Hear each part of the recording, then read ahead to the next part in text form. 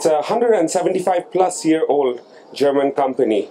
We are a global player in optics and optoelectronics. Now the company was founded on microscopy. In fact, we are the first commercial microscopy company in the world. And since then, through innovation and our solutions, we have spread into metrology, into medical devices, into semiconductor, and also into consumer optics. One important thing to note here is Zeiss is a foundation. We are not here to drive shareholder value.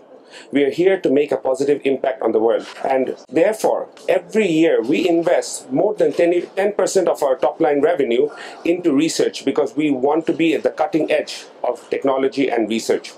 We also work with a lot of areas like cancer research, like battery research, and also with eye care, because we want to make a positive impact on the world. This last year marks the 50th year of the moon landing, and I'm also very proud to say that as a company we were partners with NASA in that project for the moon landing, and we captured those images from the moon that were basically broadcasted on Earth. Microscopy, Zeiss Microscopy, as I mentioned, we started with microscopy. We are a global leading player in the microscopy with the largest portfolio. We have portfolio from light, electron, and X-ray microscope. But not only that, we are also bringing now digital solutions, integrating artificial intelligence, machine learning, and a lot of unique workflows that drive research to the next level. In India, we've been in India for over 20 plus years. We have a direct presence in India.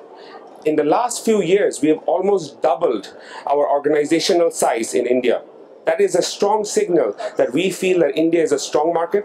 We are here to stay in this market and to grow the influence in this market. And we are here to shape the research community for the future of India.